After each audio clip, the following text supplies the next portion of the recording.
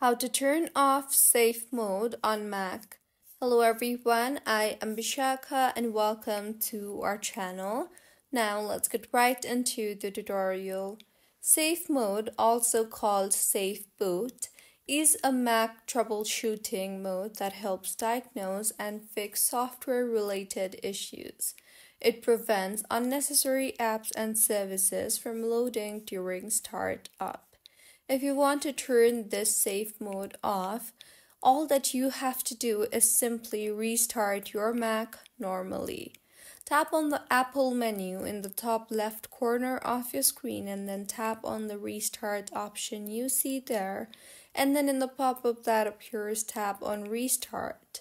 Make sure not to press any keys while the Mac restarts.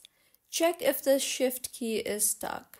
Since safe mode is triggered by holding the shift key at the start up, make sure the shift key is not physically stuck. And also make sure that you're not pressing the shift key when restarting.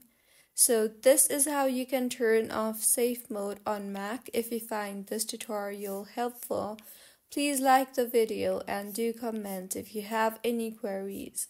Also, do subscribe to our channel for more helpful tutorials like this. See you on the next one.